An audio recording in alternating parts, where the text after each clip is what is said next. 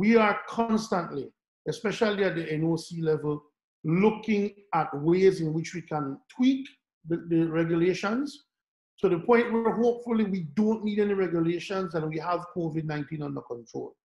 But as long as we are not comfortable with it, if one person has it in the country, we're not satisfied. So as long as we have people who are infected with the disease, we will constantly be looking at the situation, constantly be analyzing it and determining what measures we need to put in place. We do it on an almost hourly basis.